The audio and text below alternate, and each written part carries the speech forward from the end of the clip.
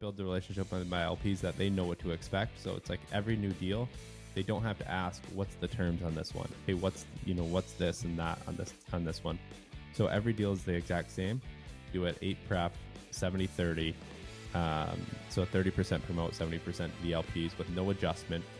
My theory is that if I can, massively outperform, then they'll be around longer, and that's, good for everybody first. Welcome to the Lead In Podcast, where we dive deep into genuine stories of leaders who've seized control of their journey. This podcast is brought to you by Lead Hub, your growth partner for the trades. And now, I'm gonna kick it over to our guy, Austin Linney. Guys, welcome. We got, the fact that you're smiling right now in this real estate market tells me that you're better than the most. So we got my man in the house. How are you doing, sir? I'm doing good. I'm doing good. So, we connected recently. I followed you for a little bit, so I don't know too much about you. So why don't you tell the audience kind of your story and how you got here? Yeah, so my story, I'm 30. I started my first company when I was in college. I was 19. It was a playground construction company. So I hired a couple of my buddies, and in the summers we would go around and we'd build playgrounds at parks and schools and subdivisions and basically the playgrounds that you see, all commercial playgrounds. I guess we did some residential playgrounds as well. And then we did some decks. We painted some houses. So sort of, did a mixture. Basically, we do playground work. And then when we were slow with the playgrounds, we'd go knock on doors and we would paint decks and stain decks and do that. So it was a ton of fun. And then, so that would have been, I was 19. And then when I was 21, I got my real estate license and I started selling houses just as a real estate agent. My big picture goal, like when I was younger, and I guess still is today, but was to get into private equity. It looked like fun, and it always seemed like fun to me. But I wasn't, I didn't go to Michigan or to Harvard or one of those places and go to New York and do like the big institutional scope. So to me, it was like, okay, how can I get exposure to private equity without going that route? And I thought maybe real estate. So I got my real estate license, and I thought maybe that would expose me to it somehow. And turns out it did. It actually worked out perfectly. So I did. I was 19, started the playground company. And then I was 21, got my real estate license. Those overlapped like a year. It took me 9 months to sell my first house. Then I sold my first house. I was in school at the time too. So during this whole process, school kind of took a back door. I ended up going for, full-time for 3 years, part-time for 4 or 5 more years, and then I dropped out because it was just, I was done at that point. But so playground business when I was 19, real estate license when I was 21. This was 2015, and then in 2017, I discovered multifamily, and I don't remember exactly what led me towards it or where I saw it or whatever. But I think it was when I was at the real estate office, another agent. He was selling some big house and his client was a commercial developer. And I was like, that seems fun. And like, clearly the guy does well. So then I started to look into that more. And then I met another guy locally that was doing it. And he was actually a couple of years younger than I was. And I was, 23, 24 at the time. So I thought, okay, if, this guy who's 2 years younger than I am can do it, there's no reason I can't. So, started learning to listen into books, podcasts, learning everything I could. And then in 2019, I sent a mailer out to 500 apartment owners. The first mailer landed on one of them landed on a 56 unit apartment. And then the broker was a family friend. So I went direct to the seller, but they just sent it to their broker. The broker emailed me and said, hey, this is a family. They're getting out of the business. These properties have never been sold before, but they have 11 others. Do you want those too? And I just told them yes, blindly. And so it ended up being 232 units. It was 12 properties. And I wrote the first offer for $13.5 million. And I had about 50 grand in the bank and had never done a deal before. Okay, hold on. So how many properties had you sold as a real estate agent at this point? A decent amount. I did okay as a realtor. I was selling like 10 million a year, so probably 20 houses Okay. a year. So I had Did sold you have any investment properties before this? no, zero. Okay. So your experience was I had sold some properties and I started this business in college, and then now $13 million worth of real estate, I'm going to figure it out. Exactly. So, okay, before I want to hear the whole story, was there, look, I say yes to things all the time, especially in my younger days. Was there any part before the yes or after the yes when you thought, what the hell am I doing? Not really, because it sort of just it worked out. Okay. You know, it didn't get Okay. to the stage. It didn't get to the stage of like being in trouble. Okay. I get what you're saying. Yeah. So it never like it was always just like this is going to plan. Okay. All right. So you write the offer for the 13 million, and then what happens? So I wrote the offer for 13 million, 13 and a half. And then they countered at like 16 something. And so then it's like, okay, this could be real. So I brought it to the guy that I mentioned that had was a couple years younger than me. He was partnered with a few other guys that had, you know, some gray hairs, right? They had been in the business, they had bought, you know, syndicated a bunch of deals. And so I brought it to him, and then he basically led the deal from that point, and I kind of just rode the coattails. And so we ended up getting it under contract. It was a complete ordeal because there was 6 family members involved, but we ended up getting it under contract in March of 2020.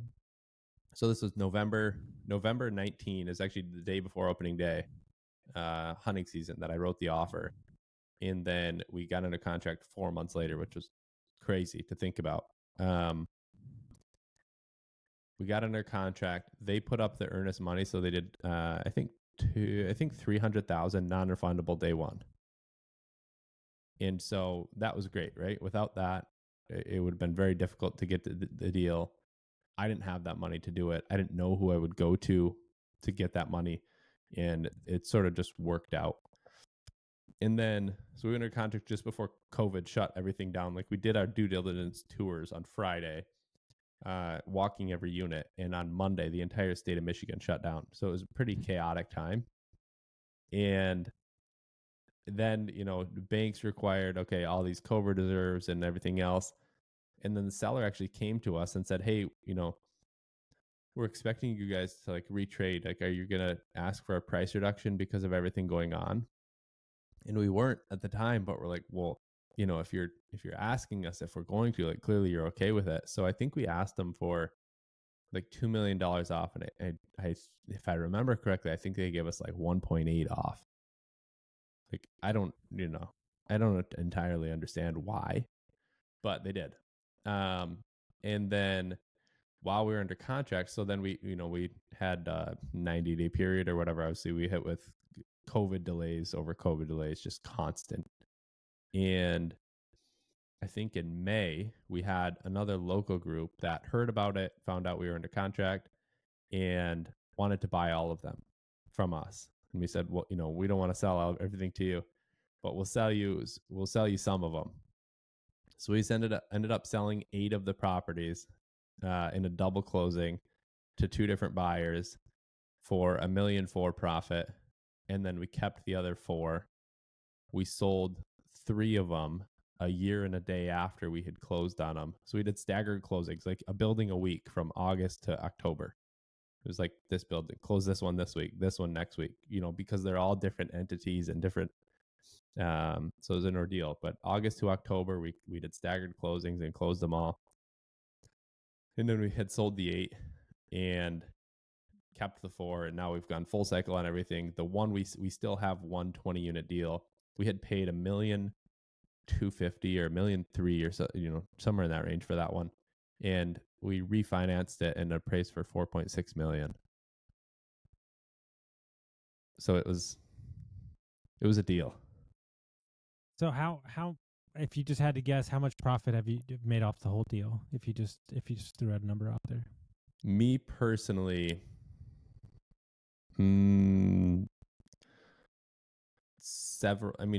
total, like a couple million, several million. Okay. Me personally is less than $1 million, but might be 400 or 500 ish, give or take. Mm-hmm. So your percentage in the deal was significantly smaller. Okay. Yep. Yeah. So my But as you percentage of the double closing Go ahead. wholesale part of it was 15%. And Okay. then Okay. my percentage of the deals that we kept was 10% of the GP. And so then the GP on those deals ended up being 50%. So, it was a 50% promote, right? So, Mm-hmm. and the guy that I partnered with, the way he structured the one that we still own was with a 20% buyout to all the investors. So it's like at any time he could buy all of the other investors out for a 20% annualized return. So when we refinanced, he had bought all the other investors out with the property. So today I owned 7.5 or something % of the deal. Okay. But yeah, very So small. there's a lot. Yeah. There's a lot there, but I'm more interested in. I've always, for the life of me, especially because I spent many of my years in real estate, flipping a house or which I did Airbnb for years, at large scale and small scale, feels so monotonous to me. I'm not saying that you can't get wealthy that way, but I look back on that deal, no matter how much percentage you had, the intangibles from it, your life will never be the same because of that deal. And For in a sure. regular scenario, it could have took you 10 years to do a deal like that if you would have started small. As you sit back now and look at it, on that vein, like what's your context to anybody that's out there getting started? Yeah, that's exactly it. I look back and it's like, and I've had other people tell me like, wow, you got screwed. Like you should have gotten way more of the deal. And to me, it's, it's like, okay, yeah, sure. Would have been great. But the amount that I learned and the contacts and the people and just the process that I learned from that. I mean, so we bought that deal, or we did that deal, and then from August to October, but in May I got another deal under contract on my own. So it was a 24 unit that we actually just signed a PA to sell last week. So a 24 unit with 10 vacant units that I bought on my own, or I syndicated on my own in November, and then I bought another one in February. So it's like from that deal, I learned the process, and by the time that deal closed, I had already had 2 more deals under contract. And then that eventually closed. One we've already gone full cycle on that we bought in February of 21. I paid $1.8 million. We just sold it for 2.75. It's like a 22% net IRR to LPs with a 50% promote. So, And how old are you? 30. Okay. So the same guys that are complaining that you got screwed over are the same guys that would still be doing the same thing 20 years from now, and you're at 30 doing deals like these. And so, Yeah. like, perfect example is like, I put a deal together. I've never shared personally because it just happened last year. I just had a guy come to me and said, I've been trying to sell this business for years. I can't find a buyer. And I was in a meeting with a group of people, and I just said, I can find you a buyer in like 5 minutes. And he goes, who the hell do you think you are, you cocky son of a bitch? I said, no, do you want a buyer or do you not want a buyer? I don't understand. Do you want a buyer or do you not want a buyer? He goes, I want a buyer. I said, okay. So I set up the Zoom call the next day. Cool. I just got off the Zoom call. I disappeared for 6 months and ran my businesses. I didn't even know anything was going on. I get some money wired into my account, and I go, what is this? And they go, oh, yeah, that deal closed. And I'm like, what deal? What are you talking about? And they go, the deal that you introduced us. I said, I don't know what you're talking about. And I said, well, hold on. Let's unpack this. What deal closed and how much money did it close for? And they go, oh, well, it was the largest deal in my career. We sold a $70 million company. And I go, excuse me? What? And so I said, can I see the data on these deals, right? And so I go see it. And let's be honest, I got screwed out of some money because I didn't know. I wasn't even expecting money, so it doesn't matter to me. I got paid a little bit, nothing crazy. But Yeah. the brokers, I mean, they made, 120x. I mean, they made some straight cheddar, like real big stuff. Yeah. And everybody goes, oh, you got screwed. You got screwed. And I'm like, I didn't even know that was possible. And now I do. And now that happened. So the credit and the understanding that that's possible tells me that I can go do that myself. And I don't care. Right. Yeah, and it's And huge. like, I mean, everybody's just looking at short term. They're looking at short term. yeah, exactly. I've always kind of looked at that way. It's like, in general, you're not going to get rich off Mhm. of one deal. And so it's, No. and for my first deal to be 232 units, like what it did for me. So I was a real estate agent. I was selling like 10 million a year. I was taking home like 200 grand. Right. So I was doing okay. Right. It wasn't, I was perfectly happy, or, I wasn't perfectly happy, but I was doing good by most standards. But on that first deal, when the first part of it closed, I made over 200 grand, like right there. It's just a wire to my account. And so it's like, okay, that's a year of working as an agent. Like now I don't have to go work as an agent. I can just focus on the apartment business full time. And so that was huge because it gave me that time and I guess the confidence. It's like, okay, worst case scenario, I got a year of runway or 2 years of runway on what my living, I was spending maybe 100 grand to live at the time. So it's like, okay, I got 2 years of runway. If I can't buy something in 2 years, then I'm an idiot and I'll just go back to selling houses. Like you don't have to be a rocket scientist to sell houses. It's super easy. Yeah. It's not, it's not like insanely easy, but it's a very low barrier to entry. So I always had that. It's Well, like, I still have my license today. It's like if at the time it's like, okay, if I can't buy a deal in 2 more years, but I just did one and I got on my first mailer. Granted, it's like, a lot of delusion, but it worked out and it's worked out still today. I was listening to a podcast a couple years ago, and this guy said, he goes, I've never bought a real estate deal that I've held on to for 7 years plus that I've lost money. And he goes, all you guys don't pay attention. He goes, I've bought hundreds of millions of dollars worth of real estate. And, the fact of the matter is, my big takeaway a couple years ago was too many people are getting into investing, right? Just in general, to save their life instead of enhance their life. Like, this is not even in business. Like, these things take time, and it's not something that's going to just happen overnight. And so if you approach it with the right scenario or the right energy, it's going to compound over time. And, you've watched regular people just buy a house a year, and stock it, stay. I mean, I always remember the story. My mom worked for a guy. His grandfather passed away when he was 16. And his grandfather left him some money. And over the span of 20 years, he bought every single family house in a 4-street radius in Southeast Texas. He owns the entire street. He's never worked a day in his life. And he fishes in Montana and Alaska the whole year. Yeah. Yeah, it's great. I mean, it's one of those things that's simple but not easy, I would say. But it takes a lot of discipline. And why is it not easy? Because it's like you need to know the process, right? Like I talk to people about it and friends of mine who are not in real estate. And it's just such a foreign concept, so much of what I do. So it's like you need to have that exposure to it somewhere in go and learn that process. And it's, for me anyway, it's very hard to learn the process without doing it. I'm like you can tell me something, but I got to do it to really know it. And then to be able to do it confidently.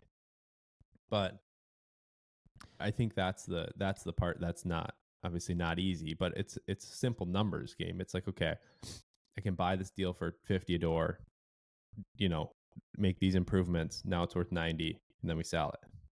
Or if we were to hold it or whatever. But it's like, when you're able to break the math down, it's very, very simple.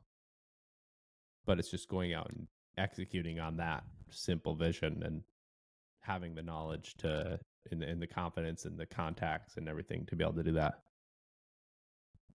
So I think that for me personally, and maybe I'm a different cat, like if I were to invest in you or somebody else that I trust, I don't actually need to see the deal at all. I don't care. It doesn't matter. That's to true. me. As an LP, you don't. You know, I'm a person. I'm a person, and I invest in people. Like the jockey is the king, right? Like, Yep. if he's got a good track record, it's great. Well, here's the problem. The problem is there's a lot of people that portray themselves. Syndication, especially in the last couple of years, especially with the way the market shifted, you know, has got bad name, same way private equity does. I think a lot of For people sure. in short-term understanding. I have my own. I've seen a lot of where the bodies are buried personally, Yep. and it's just mind-numbingly to me. You know, what do you think that a traditional person from the outside looking in has wrong about syndication right now? You know, I don't know. It's hard because we we get so much in the bubble of it. So it's like you see everything and you notice everything. But I think the regular people that are LPs are not seeing this stuff. Right? It's like we're reading the real deal every day. We're on Twitter every day, and it's like you see the news cycle that we're subscribing to or that we're interested in. Whereas most of the LPs, the true LPs, I think, and unless they're like institutional level and that's all they do, but if they're out there working a W-2 job, like they don't have time to care about what some idiot in Texas foreclosed on 2,500 units, like unless they're in the deal. But from what I've seen, most people in general still have no clue about what's going on with all the scumbags that have done stupid stuff over the last couple of years and now they're getting burned. But unless they're in the deals, it's generally not talked about, I guess. So for me, for syndicators, obviously it's become like a derogatory term over the last 2 years, I would say. But it's sort of like everything, right? There are a ton of people in it, and there's a ton of people that are trying to be in it. People will buy one building, and it's like, yeah, technically they are a syndicator, but they'll portray themselves as like, they're doing something great, or they're a co-GP on 200 units, and they'll say they have 30 million of AUM or whatever. But it's hard to, I don't get too focused on that. I sort of just stick to what I'm doing, do the right thing, and do the right thing for our investors rather than I don't like to get caught up in the weeds of what other people are doing. I don't put out there like, oh, this guy is an idiot. Like I just sort of avoid that the topic and the process and in all of the the news cycle of it, because it's like at any point in probably anybody's life, someone could pick a moment and say, you're an idiot. Why would you do that? And it's like these people, granted, a lot of them are scumbags, but you pick anyone's life, pick a moment in time. It's like, you're a moron. You're a terrible person. Why'd you do that? But, so I don't like to get into the weeds on the news cycle of it, I guess, is my general thought on that process or on that topic. And a question I've actually never asked anybody personally, how important is your reputation to you? Like, and how 100%. How do you view that, and like how do you keep it protected? Yeah, I mean, I view it as it's like the most important thing. So for me, it's like, and I'm still early in my career, right? So I plan to do this for a long time.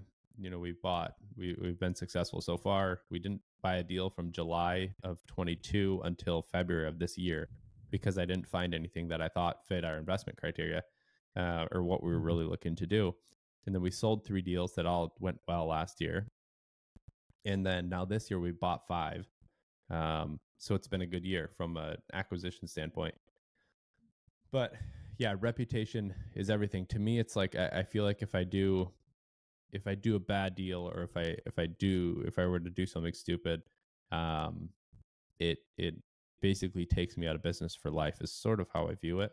Not sort of, it is how I view it. It's like if I make a mistake and if I do something stupid, then I'm out of business for life, and that's not really an option for me. And the most fascinating, if I could spend my whole career, because I love a good mindset thing, if I could spend my whole career just diagnosing and asking questions of multifamily investors who don't buy, I think it's one of the most fascinating things in the world when you had the discipline to not pull the trigger.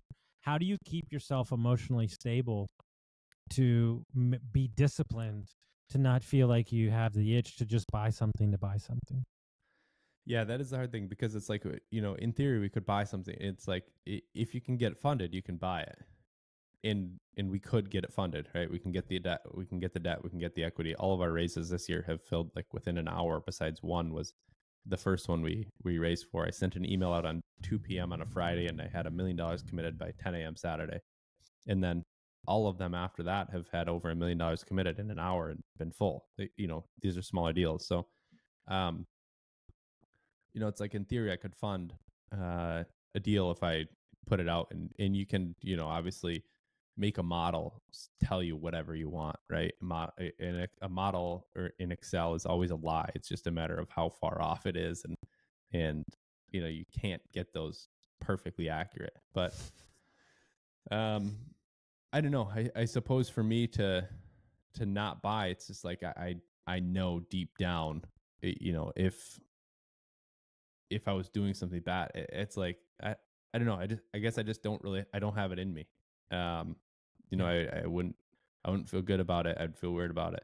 The other thing too is like, I'm personally guaranteeing these loans, and a lot of my family, like immediate family, is investors in my deals. So it's like, okay, I'm going to go personally guarantee the loan, and then I'm going to take my family's money, or some of it, right? Or some of my family and friends and people that I know and go to church with and everything else, and put their money into a bad deal. And that would just, it's just a terrible idea. So I sort of, for me, I've never really looked at it as an option. Like, hey, let me go do this deal real quick. I'll make, X amount of money and from an acquisition fee, and that'll be great. But I've never, like I said, I've never contemplated it because of I have too much to lose. I guess from a relationship reputation standpoint, I have too much to lose to force something that I know at my core is a bad deal. Mm. And what's kind of your rules when it comes to like, I think syndication and kind of raising money can get extremely complicated. Like, give us like a basic breakdown of how you view like bringing in LPs, and do you like to keep it simple and just kind of this is the way we roll? Different deals, different terms, obviously. But no, I go same terms every deal. So I go same terms every deal because I like to keep it simple. So it's like I want to build the relationship with my LPs that they know what to expect. So it's like every new deal, they don't have to ask what's the terms on this one. Hey, what's this and that on this one. So every deal is the exact same from a structure standpoint, and it wasn't always like this. This is I just came up with this basically last year, and because before I would sort of tailor it to the deal. But yeah, so every deal is the same. So we do it 8 pref, 70-30. So 30% promote, 70% to the LPs with no adjustment. A lot of people will do a hurdle, and it's like once you hit a 15, it drops to 50. But I just do 70-30 all the way through. My theory is that if I can, massively outperform, then they'll be around longer, and that's, good for everybody versus trying for me to make all the money on one single deal. I had started my first couple of deals that I syndicated on my own. I guess the very first one I just did 80-20, no pref. And then after that, I was doing a 7 or 8% pref with a 50% promote, because that's what the guy that I had partnered with on the first deal did, and I didn't know any different, right? So to me, it's like that's how you structure it. And then once I got into it and learned 50% promote, and I got some pushback on it at one point, and so I decided to change it then.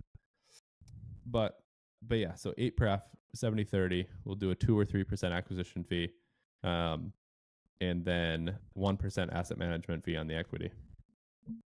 Mm-hmm. I think I talked to a lot of people.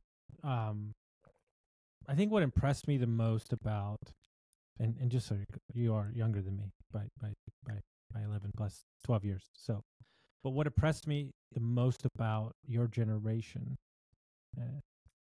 on the good side, not on the bad side of this, is that you were making $200,000 a year, and you're saying to yourself, like, not that you need all the trappings of it, but you're saying this isn't good enough. It's not. I don't even think it was the money. I think it was how you're making the money, right? I've coached a lot of young guys who make good money, but they're like, this isn't enough for me. I want, full control of my life. I want options. I want more freedom. I want wealth. I think that's what excites me the most about kind of the mindset. Where would you say, where did you learn it from? Was it your parents? Is it just kind of being around the right mentors? Like where did you pick up this kind of poise you have at 30 years old? Yeah, my dad for sure. So my dad worked for Ford for 25 years, and then he started his company. So he owns a playground supply company. They're a park and rec supplier basically in the Midwest, and he started that when it was like 2006. I would have been, let's see, 12, I think, in 2006. But so like I saw him through the early years of him building that business.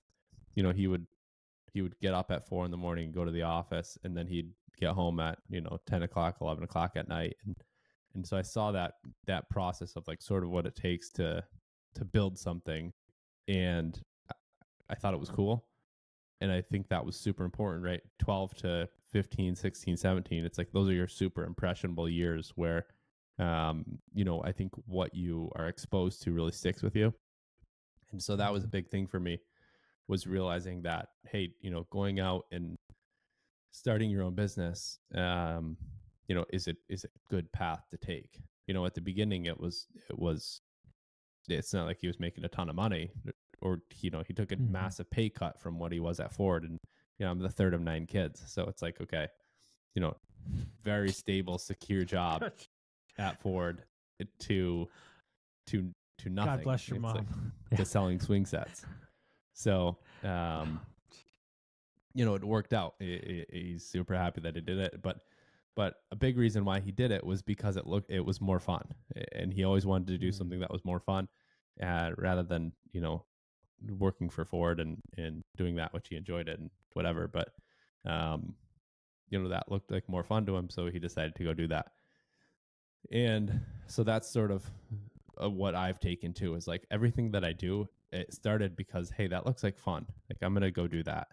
And then, certainly there's parts of it that are miserable or you don't like as much. But in general, I love what I do. It's like, I have so much fun. I meet great people. It's a blast. So, I saw that. And then as a real estate agent, you're constantly chasing the next deal. There's nothing, you're not building equity. You're not doing anything, right? So to me, that was a big factor to getting into apartments with the big picture goal of being full scale private equity at some point, is because you're building something that you can eventually sell and you can eventually retire from. And then you have the time freedom, right? When I was an agent, if I missed a call, it's like, okay, I might miss 20 grand because I missed one phone call.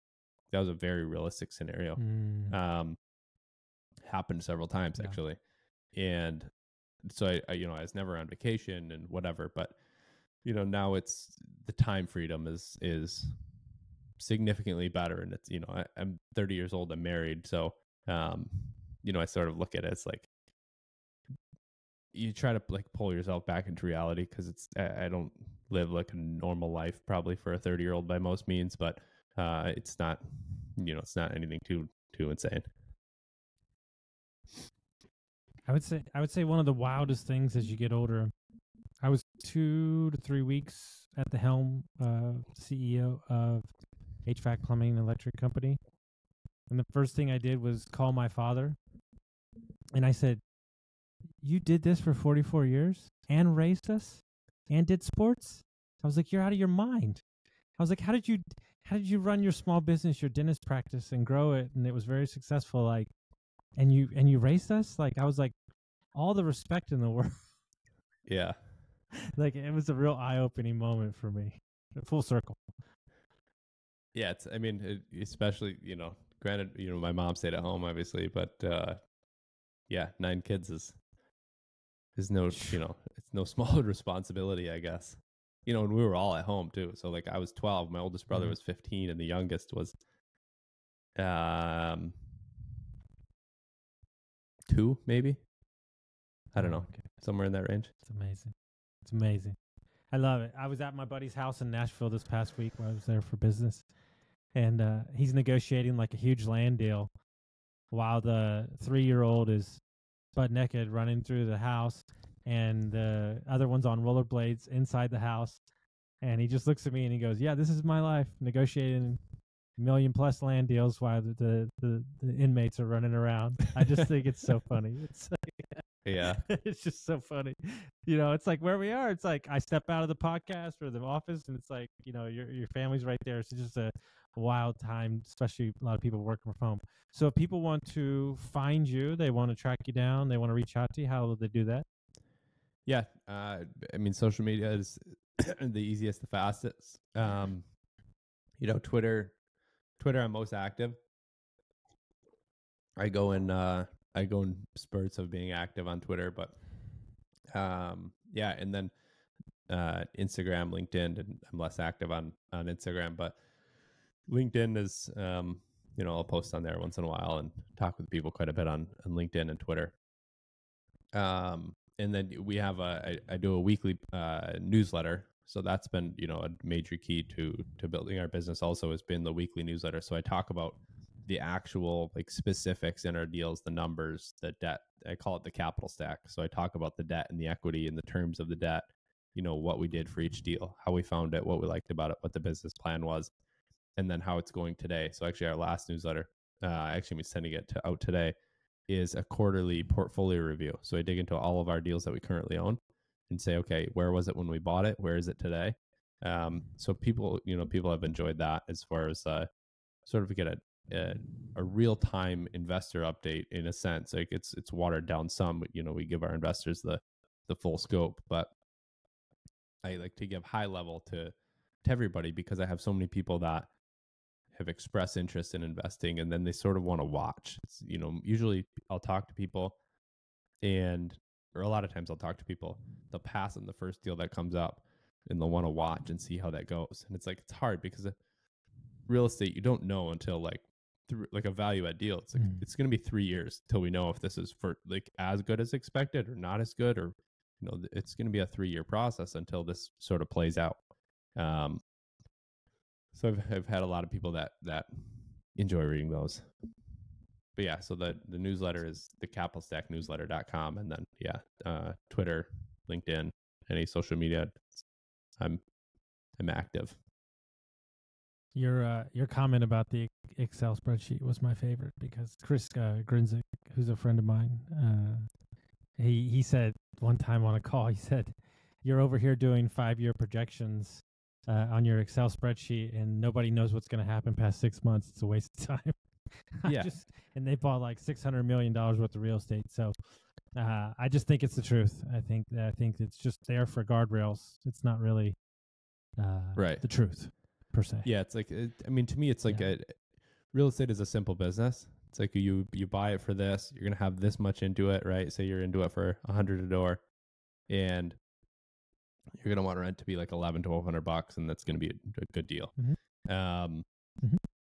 So I try to keep it simple, like fundamentally. If I can explain it in terms like that, then it makes sense. If you get into all this complications, and that's when you really get into the weeds. And I generally will avoid those deals.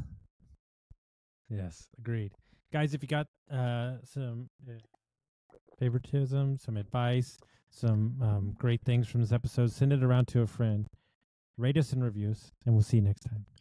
Folks, if you made it to the end of the episode, I'm sure you found some value with what you're listening to. If you could send this to a friend, rate us and review us, share us around. The more that you share us, the more that we can share content with you.